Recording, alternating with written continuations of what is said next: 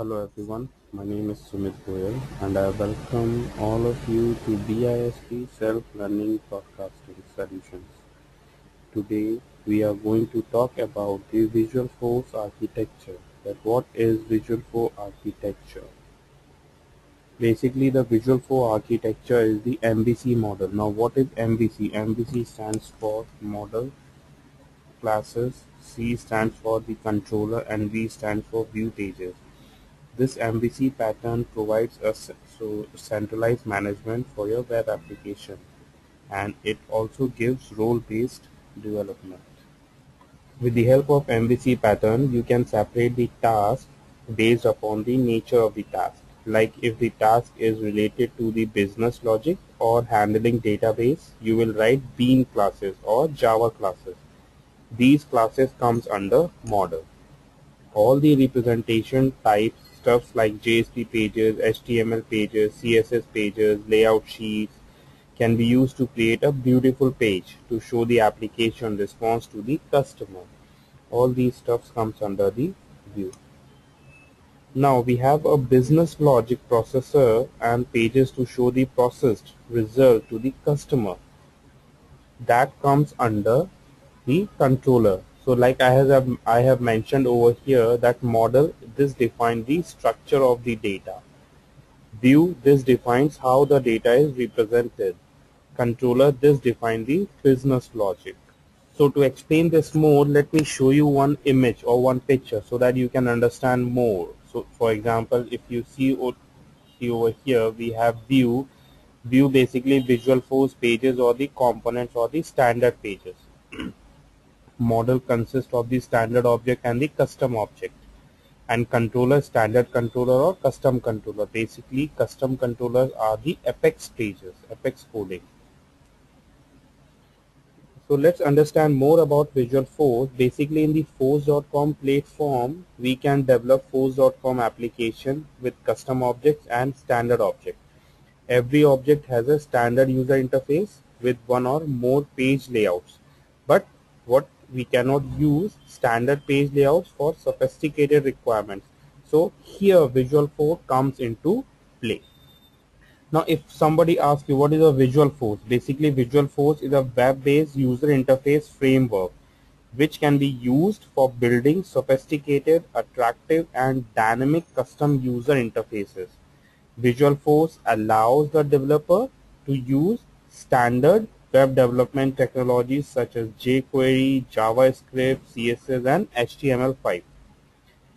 And therefore, with the help of Visualforce, we can build rich user interface for any application, including mobile apps. We can create Visualforce pages for mobile applications also. We'll be discussing about Visualforce with the standard web development technologies and Visualforce for mobile phone in depth. Later on, means in my corresponding videos, you will be going to know more about Visualforce. Now a Visualforce page has two major elements called Visualforce markup and Visualforce controller. So basically Visualforce markup, it consists of Visualforce tags with the prefix Apex, and there will be HTML tags like JavaScript or any other standard web development code. Now what is Visualforce controller? For example, I have mentioned over here a controller. So this controller consists of a set of instructions to manipulate data and schema with the user interaction. It controls the interface as well. Now we have two types of controller in Visualforce. We have a standard controller and we have a custom controller. So a standard controller, which is created along with the object, can be used as a Visualforce controller. So a standard controller has the same logic and functionality which is used in standard pages. But if we want or if we need to use a different logic or functionality, we can write our own Apex controller classes, and we can also write extension to standard controller or custom controller using the Apex language with the in custom controller. Now the next example is how the Visualforce page execution flows. Basically, this is the execution flow while saving Visualforce page on a server. So in this preceding diagram, it illustrates that every time a developer saves a Visualforce page on a platform, so the platform compiles the markup and related controller. Okay, and on successful completion, markup is converted into an abstract set of instructions that can be understood by the Visualforce re-render. Okay, now if there is any compilation error, if there is any error, so it stops saving the pages and return the error to the developer. If the saving attempt successfully finished, so then the instructions are saved to the metadata repository over here and sent to the Visualforce re-render. That is the page re-render, you can say that. So this re-render converts the instructions into the HTML, which can be understood by our browser or by any browser, and then refresh the pages as shown in the following diagram. You can see over here. Okay, so this is how a Visualforce page compiled and saved on a web server.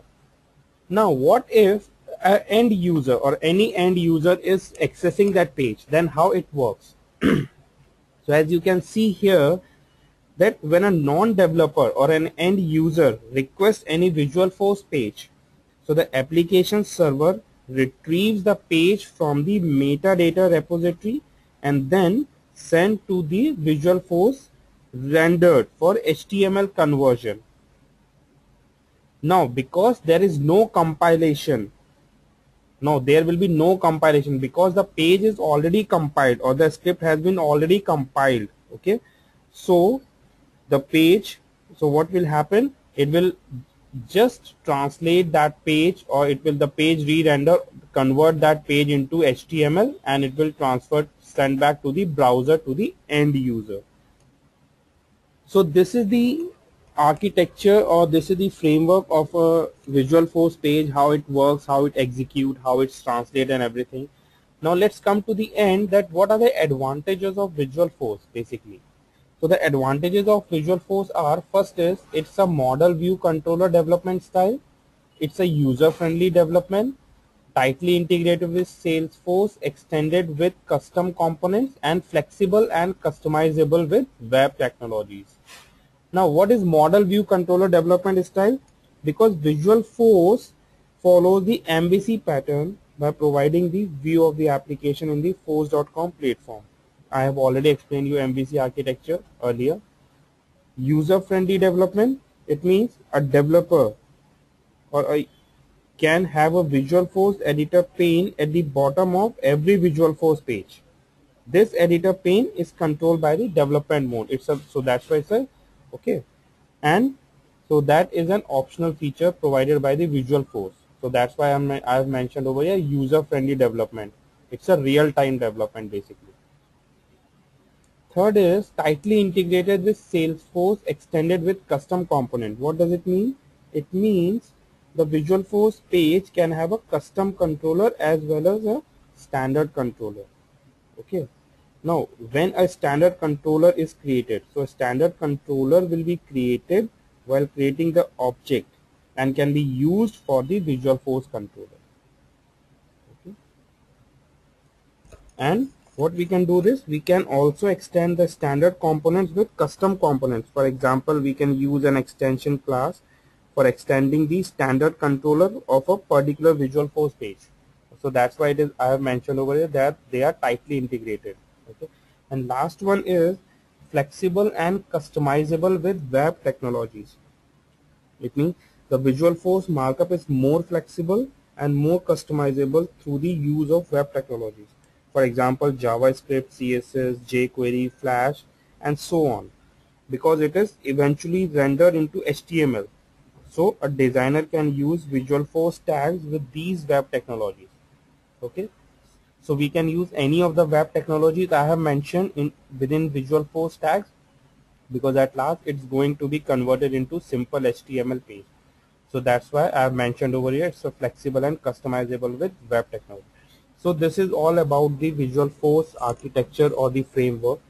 If you have any questions, you can send email to us, or you can visit to our website www.bspsolutions.com, or you can visit to our YouTube channel for referring to our more YouTube videos.